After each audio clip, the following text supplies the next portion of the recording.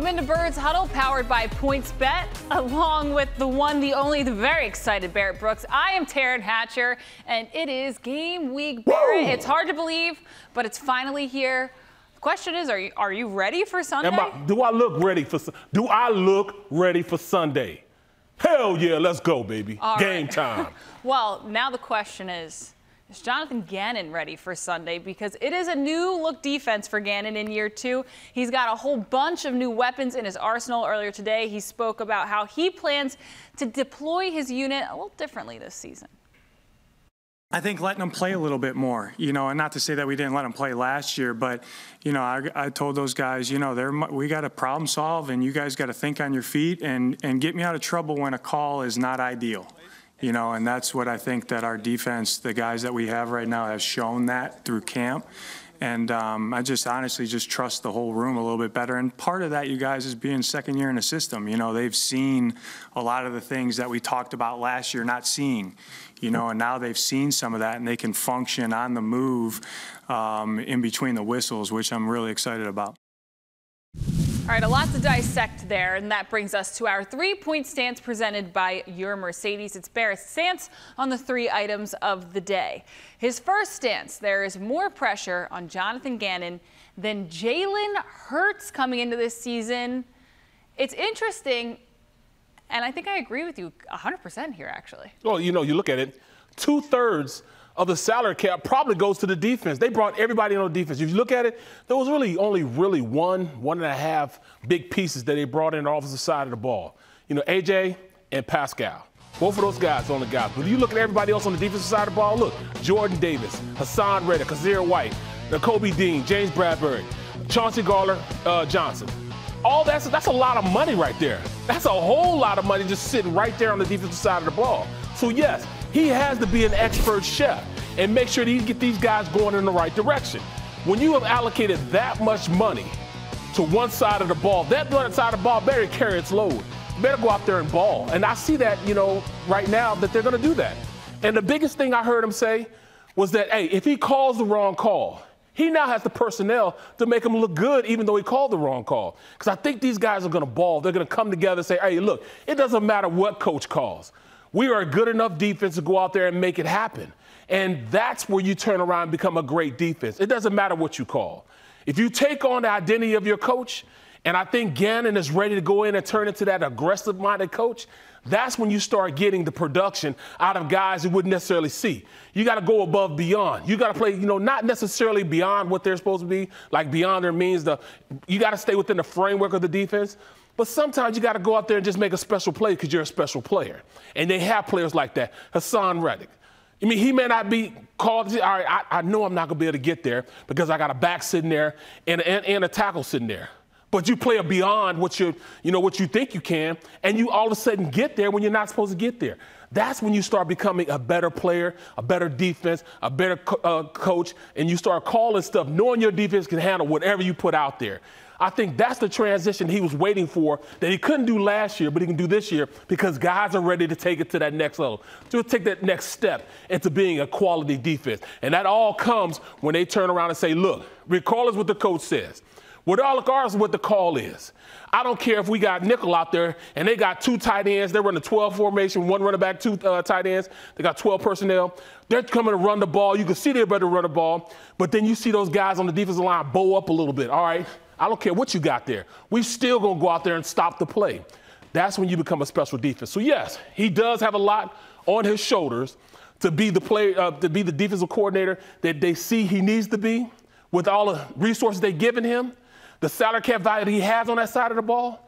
But he has guys ready to take to the next step to become the defense I think they should be with the amount of player and talents that they have over there. Well, and it's not even just talent. It's versatile talent at that. No question. All right, Yep. Let's get to that second stance. The Lions, you say, will be a much tougher matchup than they were last year. The Eagles won in Detroit last year, 44-6. Lions head coach Dan Campbell, he called it, quote, an embarrassing loss. And yesterday he acknowledged that the Eagles, quote, came in, did everything they wanted to do, and they did it to us times 10. So you'd imagine, Barrett, that this time around he's going to try to do anything he can to avoid it happening to them the first time, nonetheless, times 10. No question. You know, he's going to get them guys. He's going to rally his troops. He's one of those guys going to get, you know, a fire and brimstone guy. He's going to have them going out there ready to play. But they just don't have enough to play against this Eagles team. Yes, you see Hard Knocks, and everybody saw what they did on Hard Knocks.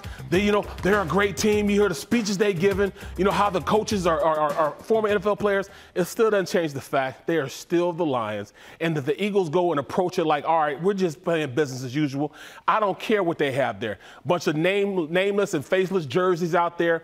It doesn't matter. We're going to go out there and whoop them because we're supposed to whoop them. We're the better team. And I think that's the attitude they're going to go with. They'll beat the Detroit Lion team because they don't believe in all that stuff they saw at Hard Knocks. They believe that they are the Hard Knocks of the NFL, that they belong to be up in the upper echelon of players and the teams. So, yeah, they'll go out there and make mismatch. Even though they will be better, they're just not good enough to beat the Eagles. We'll see if they break into double-digit scoring this year. How about that? There we go. There we go. All right, your final stance. Say it ain't so. Jason Peters. Oh, man. Yeah, he did, in fact, sign a deal with the Cowboys to join their practice squad. Here is the tweet that the team sent out yesterday, and Peters spoke about joining the boys. Take a listen. I was just weighing my options, and then when this came up, my home state, you know, I couldn't pass it up to play for the Cowboys, you know, 2 hours from my hometown. Feel weird to be putting these colors on after playing against them so long? Yeah, a little bit, you know. Like I said, that was our rivalry. You know the Dallas and Eagle rivalry go deep, so it's kind of weird, but I'm here in my home state and ready to roll. That D looks dirty today. 11 years, 148 games with the business of football, Barrett. It's a business. I took $100,000 less to go to Detroit rather than go to the Dallas Cowboys. Well, I probably should have went. I missed that $100,000. But look, I'm just saying this. He's not going to look good in there, but that's like, you know, he's got to go. He went home from Queen City, Texas. He's going home. I understand that. I'll give him that. He's 40 years old at the end of his career. We won't even know about that. He'll still be a first ballot Hall of Famer.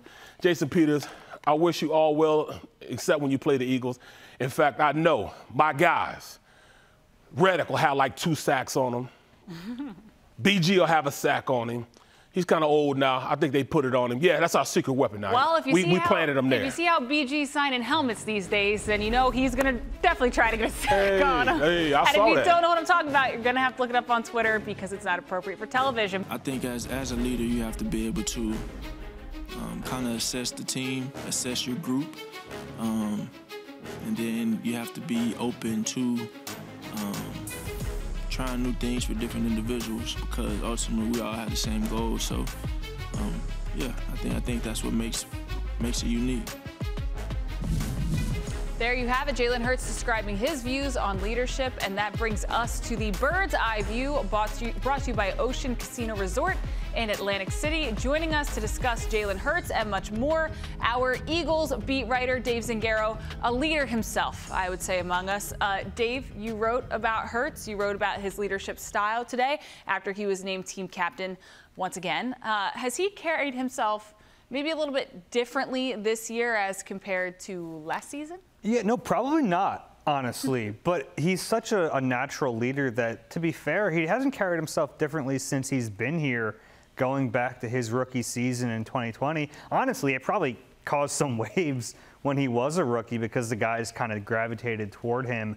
The leadership characteristics he had, they are special. And I know that every talk we go through about Jalen Hurts is going to be about, you know, he has to improve as a passer and this and that, what's the ceiling, but the intangibles matter too. They do, and they don't get you over the hump. They're not going to make up for any on-field deficiencies, but they matter, and the guys care about playing hard for him, and those leadership intangibles are kind of what separates him in a lot of ways. Well, and it's interesting because even now when we have certain conversations about Carson Wentz in yesteryear, at least half the chatter is about. I was trying to do this without going there, Taryn. I was trying not to mention it. There. Okay, Barrett, speaking of, how important is it for a young quarterback, regardless of his leadership style, to ascend to a certain level of leadership to be viewed that way by his teammates in that locker room? Well, because it's the most important position on the field. The quarterback position is probably the number one, no, not probably, is the number one position on the 53-man roster. Where this guy goes, the rest of the team goes. So as a young quarterback, you got to differentiate yourself from the guy that you just replaced, number one. But number two, you got to show everybody in the locker room that you're a leader of men. You can lead these guys. You can take them somewhere. They have to have the supreme confidence that you are the guy to lead this team. And that's exactly what Jalen Hurts does. In fact, that's where it got rocky here with Carson Wentz. It got rocky because he came in an instant leader. People gravitated towards him, but they were moving away from Carson. And you could see that weird dynamic start to take over the team up until he left. So, yes, you have to go in and assert yourself. It's almost like a dominance thing and being an alpha male. You got to assert yourself as the leader of the team because you're at the number one position, number one. Number two, you got to make sure these guys can follow you and what you're doing is accurate as far as, being the leader of the team. So, yes, he has done it for the past 2 years. Dave, I got to ask, we were on a one-shot of Barrett, so I know the viewers at home couldn't see it, but when he talked about that gravitational pull towards Jalen away from Carson, that look exactly came over your face. What was that about? Yeah, I mean, it happened. Yeah. It happened. And it's not like overly dramatic, but he has those kind of abilities. And I think he has a kind of an elevated understanding of what it means to be a leader, especially he's still a pretty young kid in a locker room of players who are mostly older than him, but he has the understanding of how to go about it. He said something really interesting last week talking about it. Basically, like, every player on this team is different. I have to treat them differently. You have to know people the way he does. And he's a young guy, and that understanding for being as young as he is impressive to me. Our first segment. Now our second. All right, let's go as far away from the Carson Hurts of it all. Let's talk about a newly acquired safety, Chauncey Gardner-Johnson. He was picked up last week. So needless to say, it's been a bit of a crash course for him to get ready for the week. Do you expect, Dave, that he will be the starter, have everything ready to go on his plate in the opener, able to deal with it all? Yeah, it's a lot. It's a lot to learn in 11 days. He's basically playing a new position. There's some crossover, but a new position, new verbiage. That said, I think he's going to be out there and he's going to have to play because, to be frank, the options outside of him aren't great, and you're going to have to toss him into the fire. And that's not to say that there won't be some growing pains along the ways there might be, but I'm confident that he's at least a playmaker, and he's the kind of playmaker they haven't had. You went from Anthony Harris, who's steady, knows the defense, probably won't mess up, but isn't going to make a play. And that's not a shot at Anthony Harris. It's just looking at Gardner-Johnson and what he can be. He's a playmaker. And even if he doesn't know all the defense quite yet, he can still make plays. Oh, my goodness.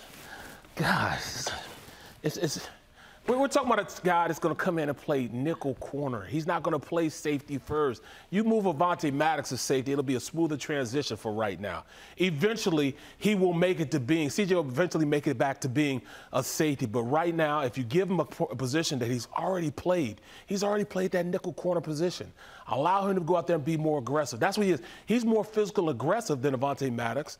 He's played the position. He understands that Avonte has played both. And Avonte knows the defense a little better because Avonte's thinking this, all right, I know where my help is. I'm at the corner, nickel corner. I know who my help is. My help is right here. We need to transfer from his help to being the help. Now, so they say, all right, I knew when I was playing nickel corner that I had help over here. Well, let me go over here because that's where I need to be because now he can use that ability. So I just think he's going to play nickel. That's just me. Well, you have to remember, there will be crossover. Even in this game, like T.J. Hawkinson is a big tight end. Yes. If he's lining up inside, Gardner-Johnson kind of makes more sense to cover him. Absolutely. Yep. In a way, he'll be the nickel, but he's really going to be more of a strong safety. And he'll still have to carry his coverage. I think some of it gets lost in semantics. Apples, oranges is all fruit. That's what you say. I was going to say, do you agree with Barrett has put on his defensive coordinator hat? He is our resident Jonathan Gannon today. Would you agree with that plan of attack, at least to get him assimilated into this defense, but also ready for week one at the same time? No, I would play him at safety. And I get your thought process there, but then you might be weakening two spots if you're throwing him in there. And I think it makes more sense to say, all right, here you are at safety, and we have Marcus Epps. We know every other position is the same, and they can worry about one guy being out of position or learning that position as opposed to moving multiple pieces around. So I think it probably makes more sense to just say, all right, Gardner-Johnson, you're a safety. We got to kind of figure this out on the fly. And like I said, there might be growing pains, but I'm just saying this. When you're the slot corner, wherever the slot is, where's the slot corner going to be? Oh, right there, right on the slot. So that's why I say it's not hard. It's not hard. If you see the second receiver come out there and line up in the slot, you're gonna be the slot corner. Yeah. It'll be an easier transition. And I get what you're saying because there is some crossover. I think the toughest part for Gardner Johnson is gonna be rotating coverage. You know, and I'll give you that. Yes. That's gonna come with time, but it's okay. Like they're run fit also. I'm not too worried about that because he is a physical player. I think the run fits will be okay. I think rotating coverage is gonna be a little tougher, but I have faith that he'll figure it out. Yeah. And it might get better as the season goes on. Right. I like to say Birds Huddle, where the feathers come together, but I think today we might have ruffled a few between these two. No, he's a smart guy. I mean, a smart guy. You know, we're just hashing it out. Maybe disagrees with a little bit. That's fine. Smart guys are just wrong sometimes. But I'm just no. Seriously, I mean, it's a conversation that that goes on upstairs at our desk. We just go back and forth with these kind of conversations all the time. So I pick his brain, he picks my brain. I don't know what he gets out of my brain though, but I pick his all the time.